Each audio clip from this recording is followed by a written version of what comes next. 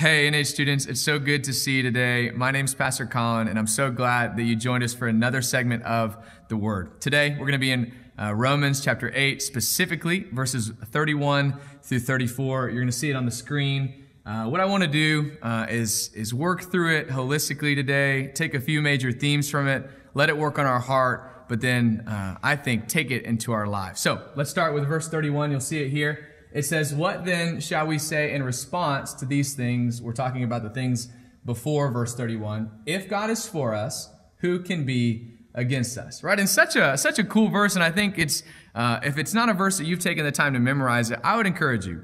Let's write that on our heart. I think that it's something encouraging that when you're struggling with something, how encouraging would it be to come back and say, man, I feel like a lot of things are against me, but I know that my God is for me.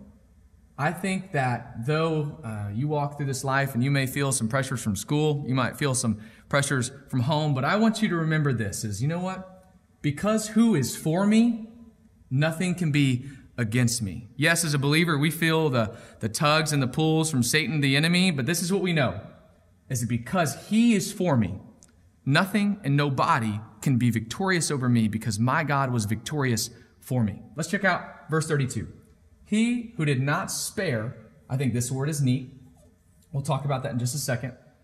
"Spare his own son, but gave him up for us all. How will he not also, along with him, graciously give us all things?" And I think that this word is really important. And so let's take a look at this. A lot of really cool things going on here. The original word that was written here basically means he's not going to withhold, meaning he's not going to keep for himself. Though he wants it, he's not going to keep it back from us. Instead, he's going to give it away. But he gave him up for who? For us. For you. For me. His most prized possession, he did not withhold, but he gave him up for us. And so what it's doing is it's tugging on the character of God. The idea that the same God that did not keep, but instead gave away, if he did the ultimate sacrifice, he gave us the best gift, then how will he not also give us all things? How is he not going to give us the day to day if he gave us his son? The same God that did not withhold is the same God who gives. And so we say, thank you, Lord, for being the God that gave us his best and is going to continue to do that throughout the course of our life. So let's continue. Let's check out verse 33. "Who will bring any charge?"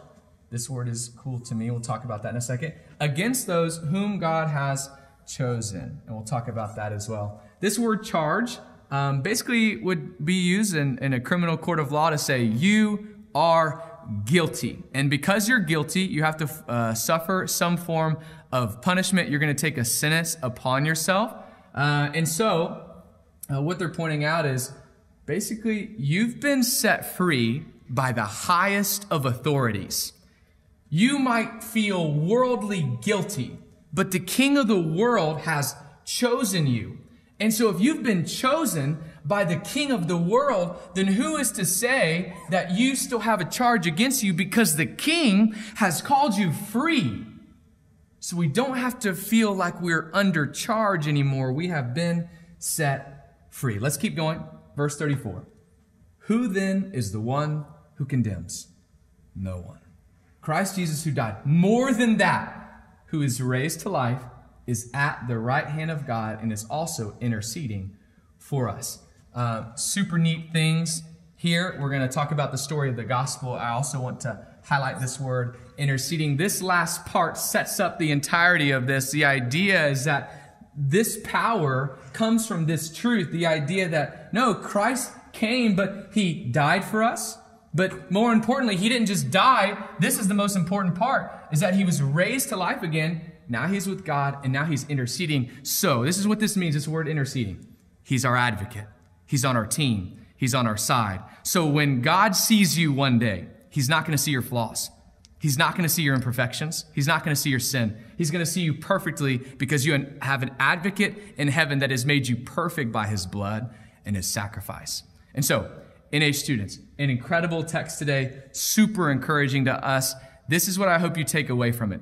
God is powerful. God is loving. God has redeemed you.